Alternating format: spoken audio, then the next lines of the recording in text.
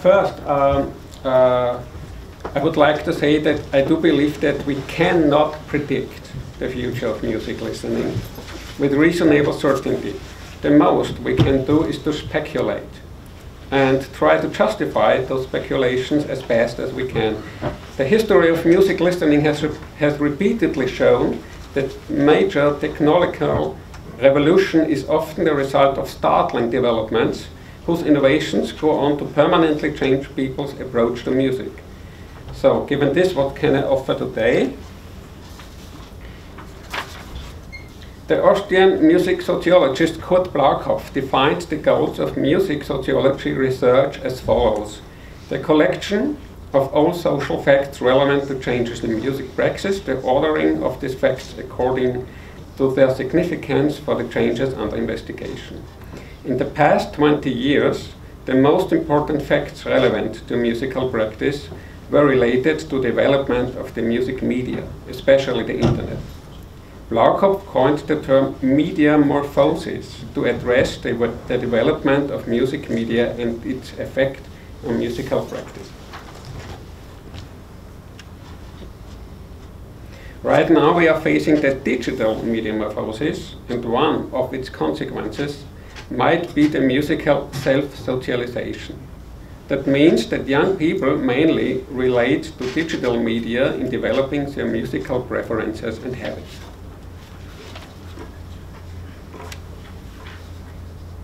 One consequence we know for sure is a serious change in the structure of the music industry. As well-established record companies like EMI collapsed, new actors became major companies of music business. Apple, for example, multiplied its income and its share value since establishing the iTunes Music Store in 2004.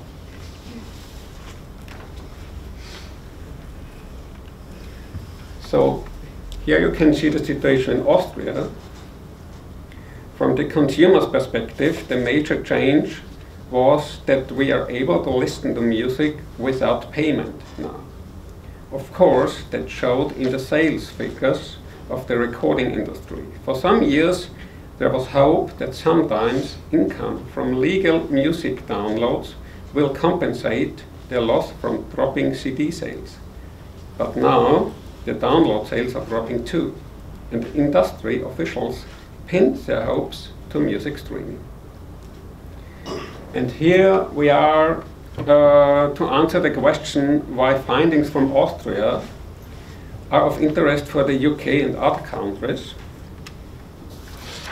You see here a chart of the streaming situation worldwide.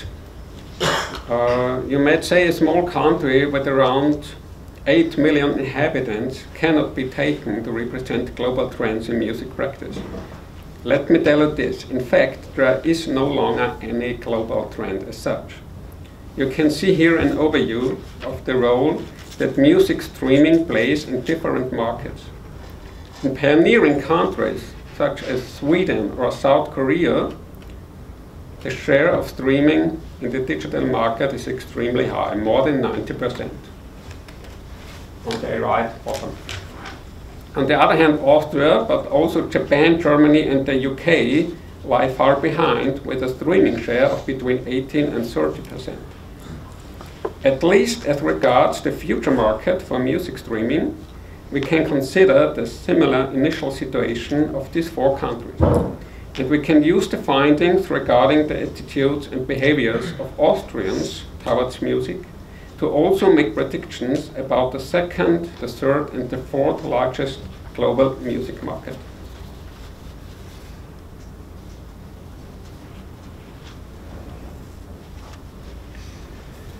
So for my findings and for my research project, in 2010 we conducted the first survey on musical attitudes and behavior of the Austrian population. Every run was completed in the summer of 2015. More than 1,000 face-to-face interviews in each survey allow to present valid data on musical behavior in the digital media morphosis. We have representative samples of the population in Austria regarding age, gender, education, income, migration background, size of home, and ritual affiliation.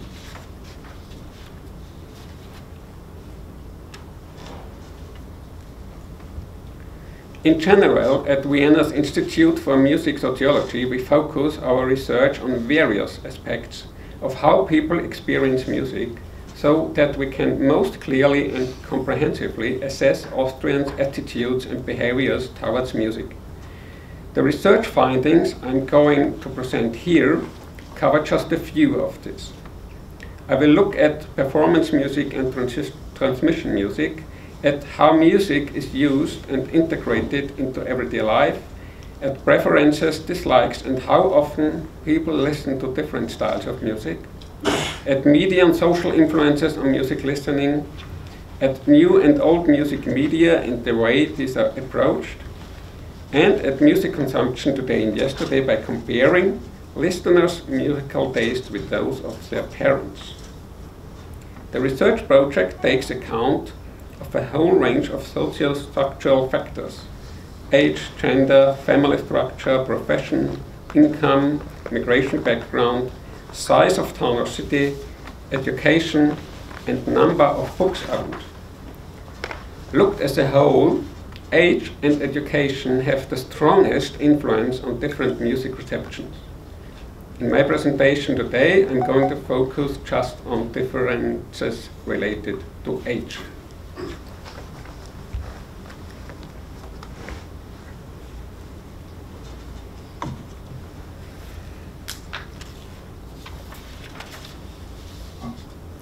So one of the main results of the first research run in 2010 was that those who have grown up with the internet show considerably different approaches and listening habits compared to the audiences of the analog era. As Eva told before, we named this digital natives or Generation Web 2.0. At the same time, many people's musical behavior might be hardly influenced by digitalization. So the next question was, how strong, in fact, are the effects of mass media and peer group in establishing new ways of receiving music? So if you look at the green quarter, these are the rural domestics in Austria. These are the people who hardly take notice of the digitalization. They keep on their listening habits like they did 10 years, 20 years before. They are opposites to the orange ones, the Generation Web 2.0. In order to analyze this matter in detail, we consulted in the second study, 2015, more Austrians aged under 26 and weighted the sample. We are assuming that young people's current behavior may become the normal music practice in the future. Of course, we can't say for sure whether young people will in fact maintain their particular behavior later in life. For example, we know that a love of classical music is to a certain extent affected by age.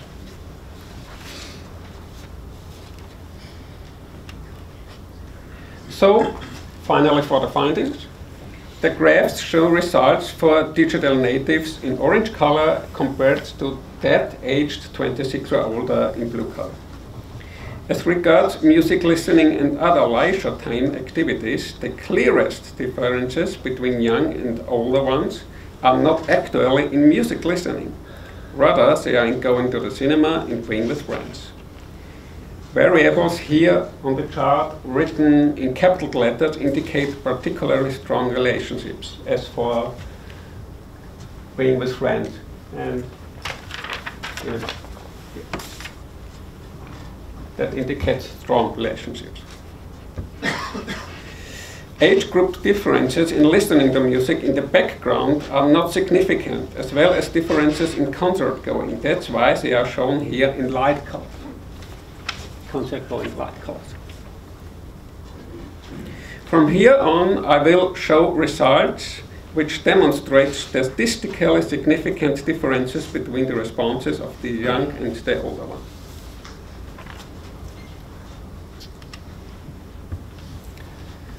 So for the music events, in music events attended, the greatest differences are in going to music clubs, whereas around 40% of young people did this at least 6 times per year. 3/4 of the older people never did this at all. Brass music concerts, Austrian folk concerts and rock concerts also showed significant differences.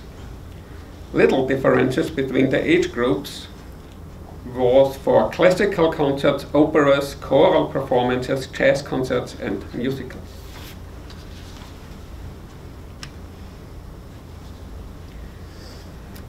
We have found big differences between young and elder ones as regards what people want to get from their music. Also, the aged over 25 do also like music that makes them feel good. Only 1/3 of them rate this as very important, compared to almost 2/3 of younger people. Responses were similar for music to set the mood for parties and celebrations, for relaxing and so on. Only the question of listening to music for cultural sophistication is just as unimportant for young people as it is for older ones.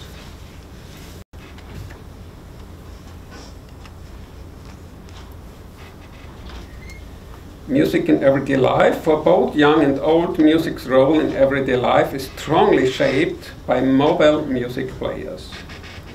74% of young people and 74% of young people and 56% of older people say that they really like listening to music on the move.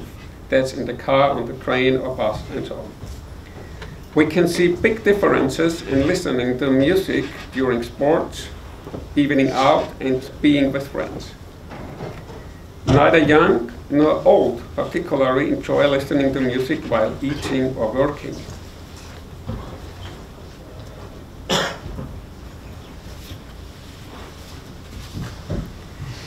When we take a closer look at how much money the Austrians spend on music, we can see significant differences in spending on music streaming and music downloads. But it's particularly striking to see how few, even among young people, are prepared to pay for downloading or streaming music. It's 32% and 21% respectively. The small part on the right side. Spending money for concerts is very popular for young and old alike, as you see on the left-hand side. So once again, the typology I just showed before. The music business research classification of Austria as a less developing streaming market is confirmed by the responses of the consumers, or non-consumers.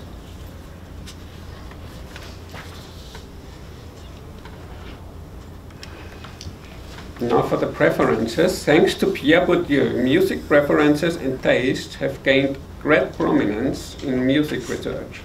In Austria, certain music styles polarize, while others enjoy a wide audience. Along with level of education, age is also very influential here. Answers to our open question about people's favorite music show that electronic dance music and hip-hop are specifically younger tastes. By contrast, classical music, Austrian folk music and Schlager music are significantly less popular with young people than with older ones. I think I have to explain Schlager music. That's a phenomenon particular to the German-speaking countries, Austria, Germany and Switzerland. Fans of this type of music are very loyal and are ready to spend quite much money for buying CDs.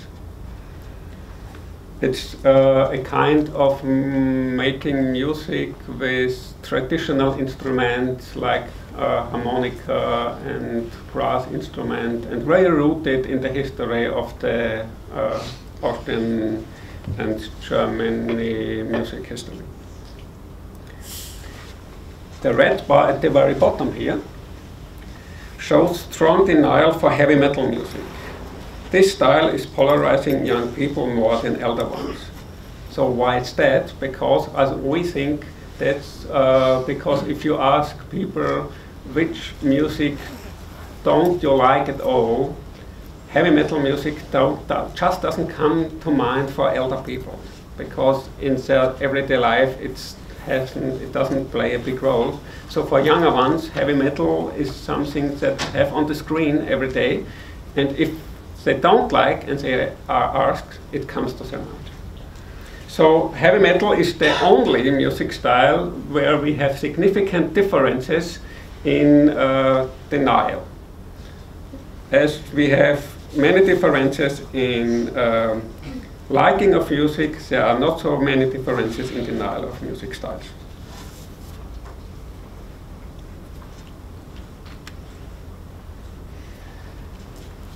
Another way of finding out how popular different music styles are is asking people how often they listen to music. Compared to the questions for preferences, the generation gap is even larger here for hip-hop and electronic dance, and we can see statistically high significant differences between the under 25ers and older ones. The difference for Austrian folk music and classical music are less marked here. Apparently, day-to-day life in Austria results in younger people also hearing these music styles more often than they would consciously choose to.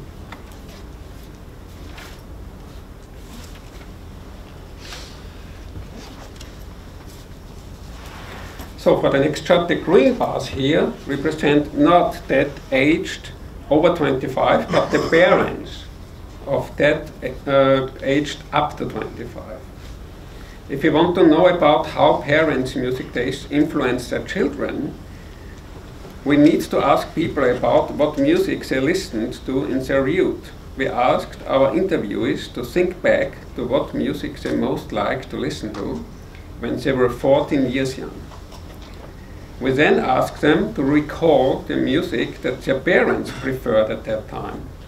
The results are extremely interesting, with Schlager music enjoying great popularity also by the younger ones.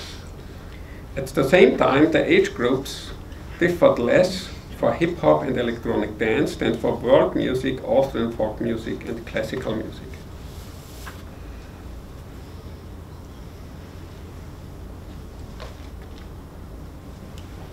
Of course, that's a dangerous way to ask people. Remember when you were 14 years old, what was your favorite music? Okay, that works out fine maybe, but what was the favorite music of your parents?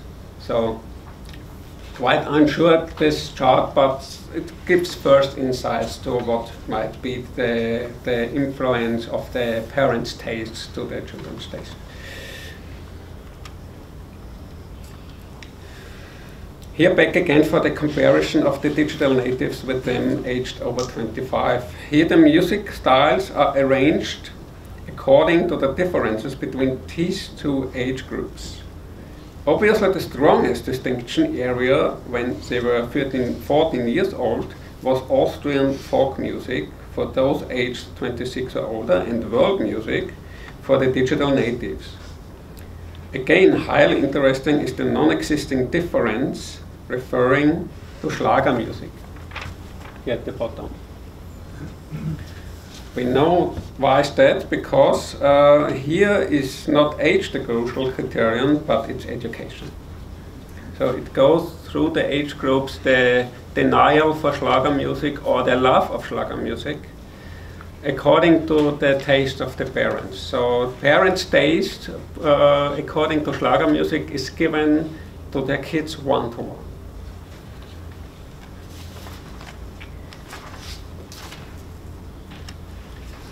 On the other hand, if you ask the people who influenced their taste for music. The parents have no big role in this question.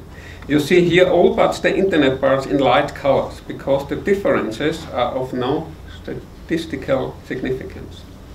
Responders didn't tend to identify their parents as the strongest influence on their music tastes. Friends and the older forms of mass media as radio and TV remained the most influential. For the over 25ers, parents are in third spot. For the under 25ers, it's the internet. The internet is also the only influence showing a statistically significant difference between the age groups. This difference, however, is extremely marked. We had expected something like this, but until now there has nowhere been such clear scientific proof of the internet's formidable influence on digital natives' music tastes.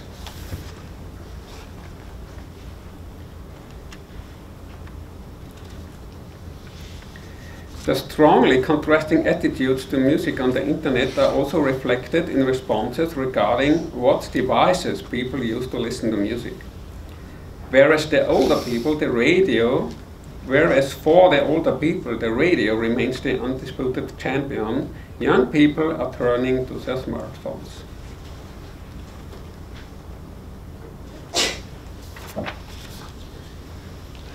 Here we can see in detail how the internet is used for music. Young and old alike generally have very little interest in actually buying music through the internet.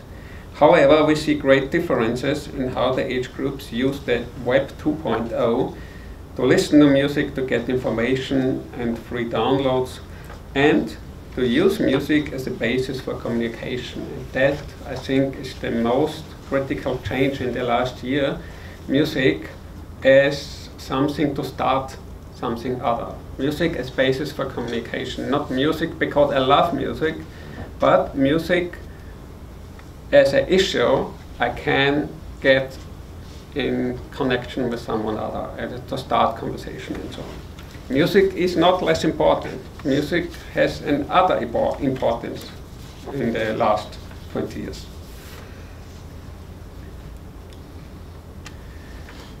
So the changes over the 5 years between our two surveys show just how rapidly things are developing. In 2010, in Austria, smartphones were still considered a luxury item.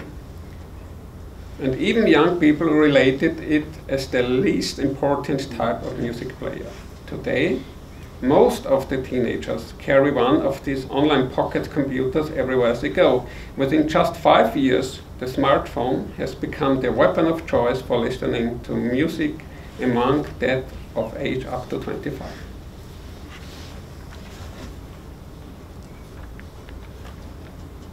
If we compare the blue bars, the phone in 2010, 20% and 76% in 2015. That's a tremendous rise. So, I'm coming to the end. To sum up our empirical survey. Yes, fine, yes. Our empirical survey shows one thing very clearly. The future of music listening in the digital era hangs on the internet and how people use it for information, for communication, and for receiving music. The extent to which this already applies to the digital natives allows us to surmise that what we are seeing here is more than just a group trend. However, experience shows that established music reception channels are not completely sidelined by new technology. In Western industrial countries, CDs are a well-rooted cultural technology and are likely to hold on for decades as a way of listening to music. It will be interesting to see if listening to music via older, slower, more awkward and more expensive media, such as CDs or even vinyl records, will continue to survive as a contrast to the more convenient ways of consuming music. here I can see a parallel with eating out in restaurants, which, despite frozen pizzas and microwave meals, remains a favorite pastime for those who can afford it.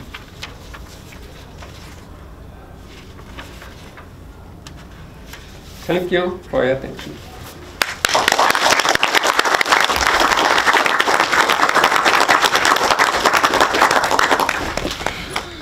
Okay, thank you very much. Do you have any questions or comments?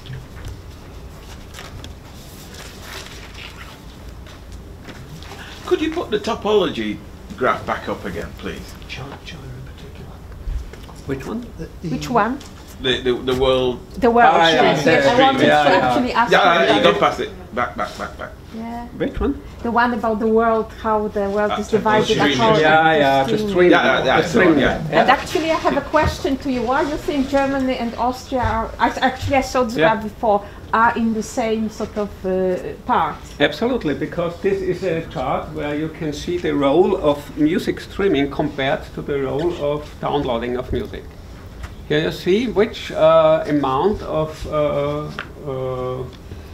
streaming is compared to the downloading. And as you see, Austria, Germany, UK, Japan are very near in this comparison. And if you look at China on the right top, you see that app-supported streaming is in China very important. As in Sweden, you have the flat rates. Yeah, you have to pay for your streaming. You have flat rates, and it's not as supported. And you see here, it's very different situation. But you have to see this is in 2014, and maybe it has developed last year. I don't know. Maybe someone of you has data of 2015 for the UK. Do you think broadband costs or internet costs, etc., are any factor within that? It's whether the broadband cost, the cost of the affected. Maybe it's the broadband cost. Maybe it's the situation of the smartphones in one country. So as you know, in South Korea, almost everyone only listens to music about smartphones, whereas in the USA the situation is quite different. There are many aspects who are playing into this situation, and it would be very different to pull out which influence has which status in this situation. I suppose it is interesting that there isn't any, we can't intuitively say, which, if we think about a country that isn't named there, we couldn't intuitively say where we would put it. It does seem to be to do with the very, very specific conditions in that country, which might be economic and technological. It presents an almost chaotic picture of the development of this technology. This is just one perspective on this situation. Just a perspective comparing the importance of streaming and the importance of downloading. That's the perspective of this chart, not more and not less. I have a question, because in one again of these charts, there was this question: who influences your taste?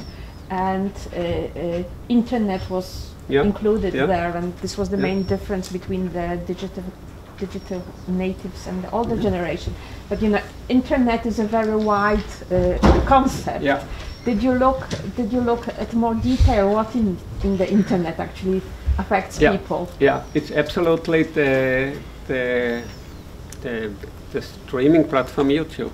That's it. Right. Yeah? So YouTube is the first gate for young people to get in connection with music. So if you have a conversation about a new band, a new music act, and you hear a name for the first time and you want to get information, you put out your smartphone, go to YouTube, put in the name, and that's your first contact with this music. And YouTube has some issues that meet the demands of young people. You can comment there, you can rate there. You can see how many people have watched to this before.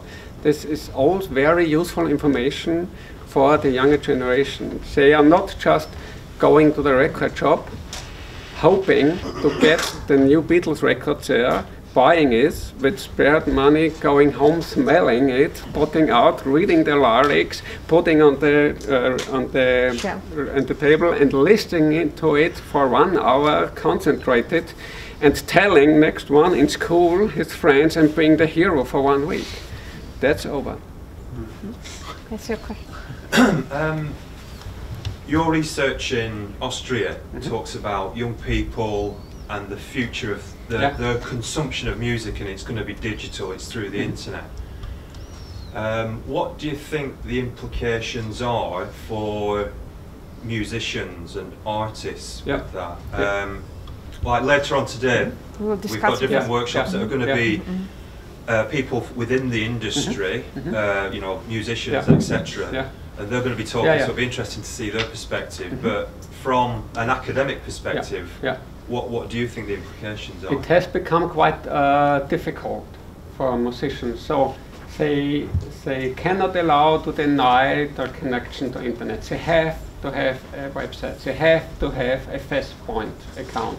So they have to put their time and their money and their effort into channels which weren't existent 20 years ago, and this effort should go into making music, in my opinion. But there is no chance to make music outside of the internet.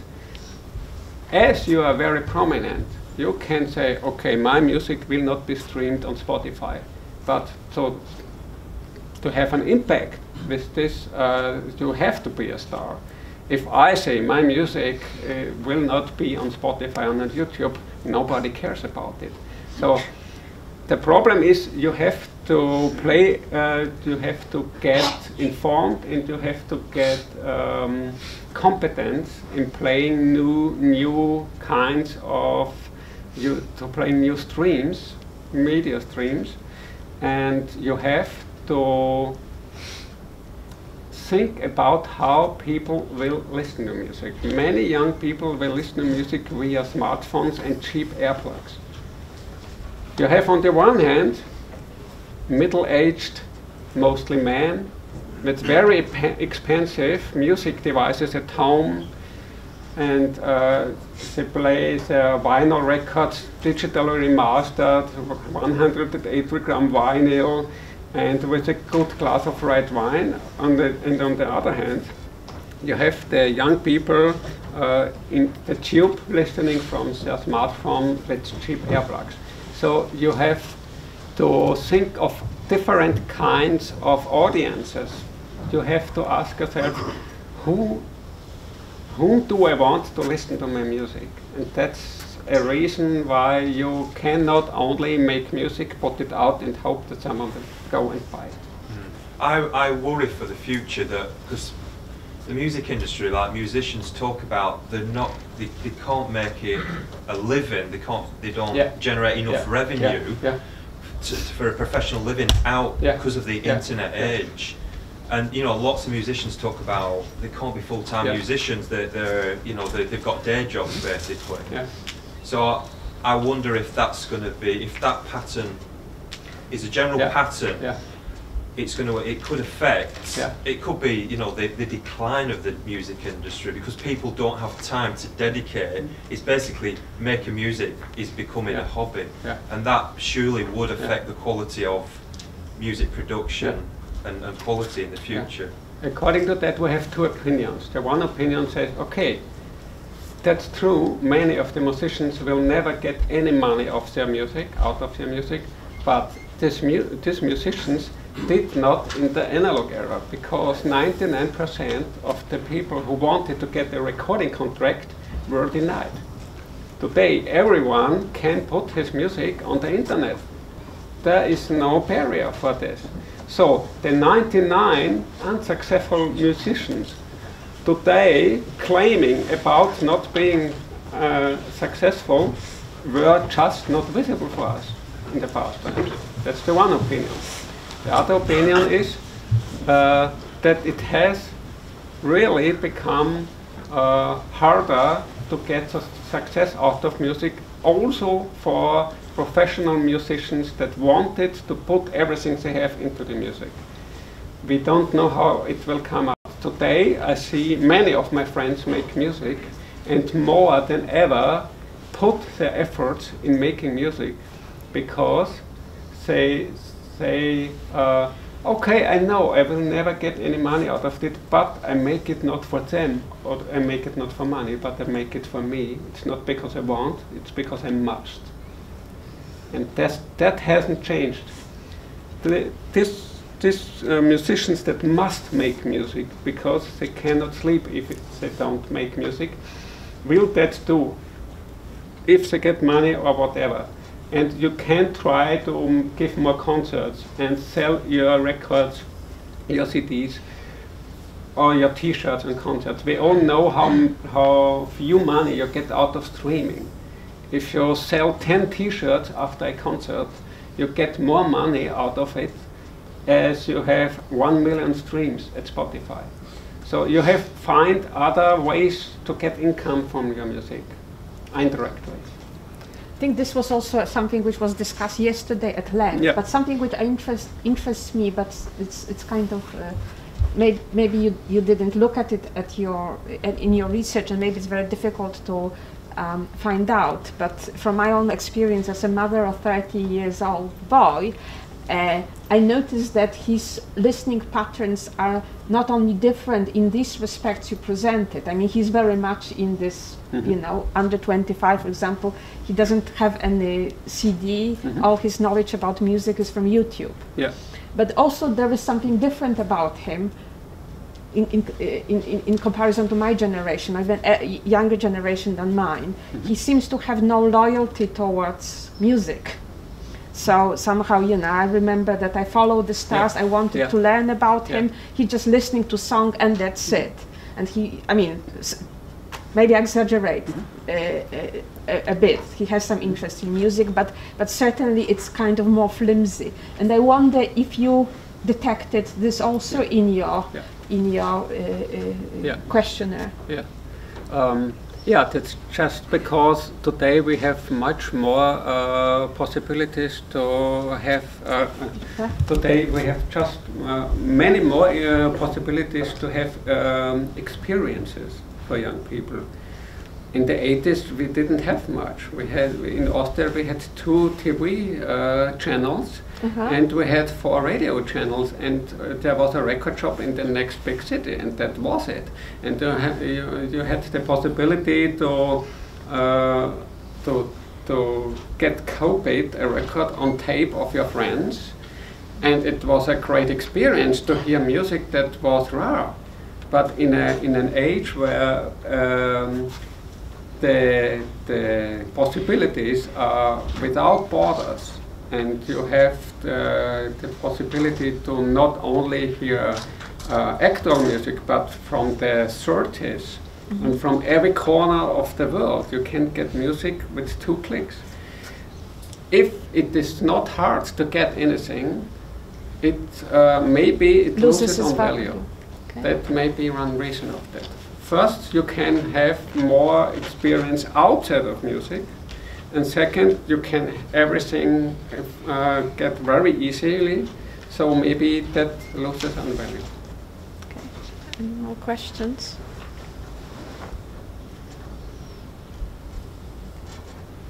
Okay. Yes. So what do you think will be the future after streaming? This is the big question. Now we can say the future will be streaming for some time. Yes, listening through streaming. Do you think I have no idea. Nobody could imagine that streaming would get such a big role in the music industry, and for many times the recording industry tried to ignore streaming or to think or streaming is just an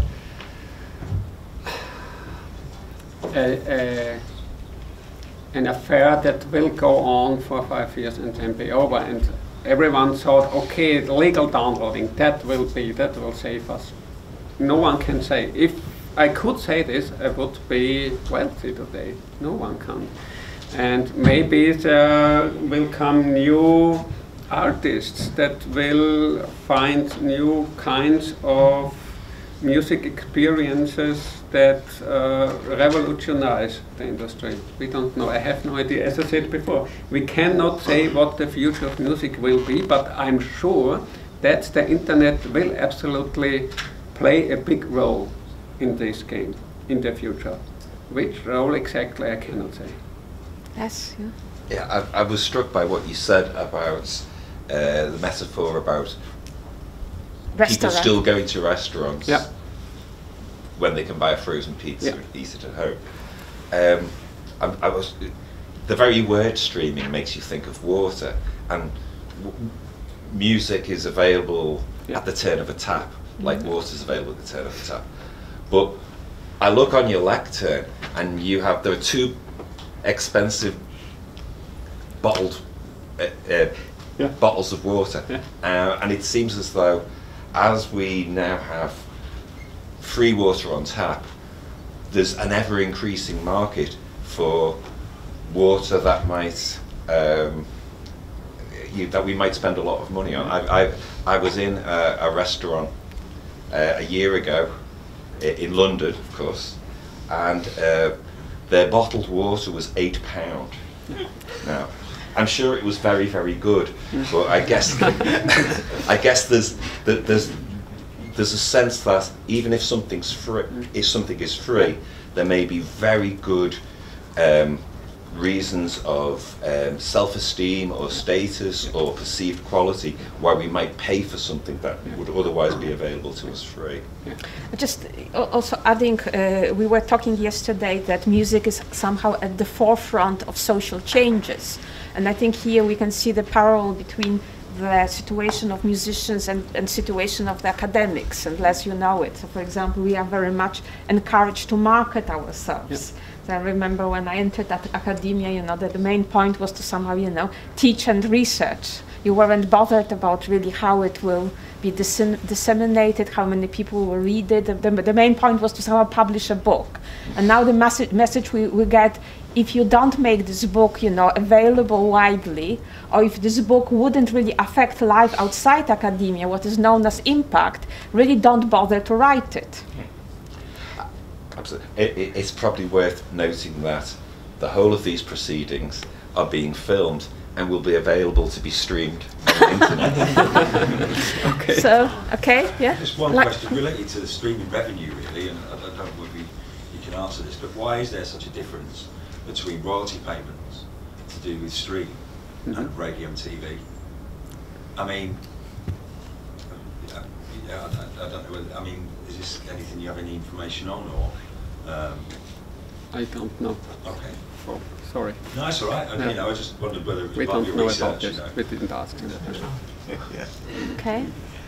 So I think. I wanted to say we may not forget. I'm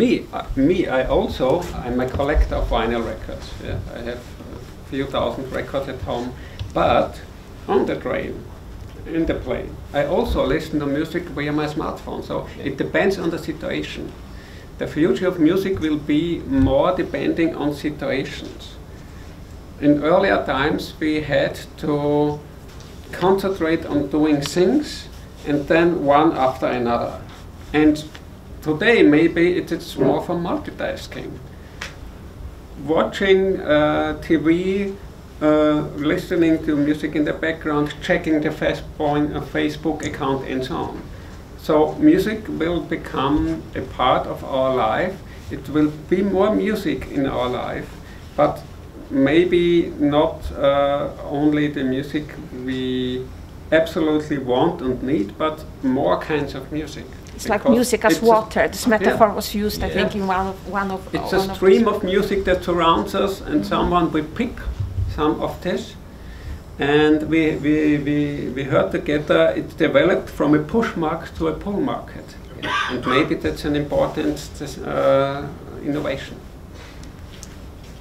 And just to finish, also, you know, art never disappears, or practically never disappears. There's also the sort of residue of old dominant forms of art in existence. Look at opera. This was once the dominant, you know, cultural form, and it was expected that opera will die. But actually, it reached some stage when it's not a dominant form. But you can say opera is relatively doing well. So this can be also true about, you know, certain types of music. Maybe also one result of these changes will be that some types or some genres of popular music will be upgraded to the status of classical music, and musicians engaged in this type of music, they will, for example, receive, you know, grants to develop it, because it will be recognized that they cannot really live off the market. This might be also one result of that. We just don't know yet. Maybe a future way of earning money with music is to finding a way to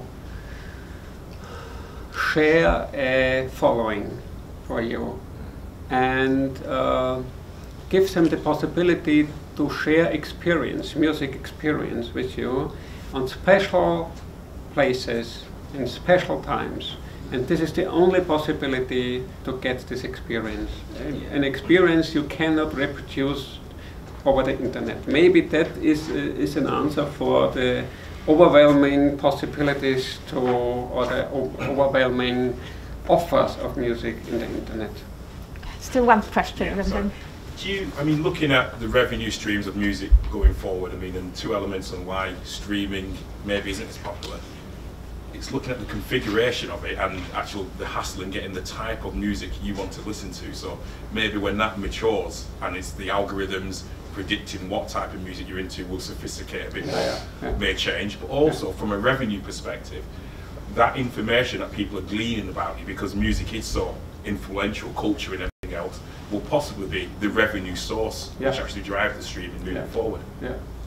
I have no information on this, but I know it is possible to get this information, but I'm not sure who holds his hand on this. It is very difficult to get some good information of these revenue streams. You get the official information of the IFB, but you know about this, it's the official opinion and nobody knows how true it is. I think we should finish it now. Thank you very much.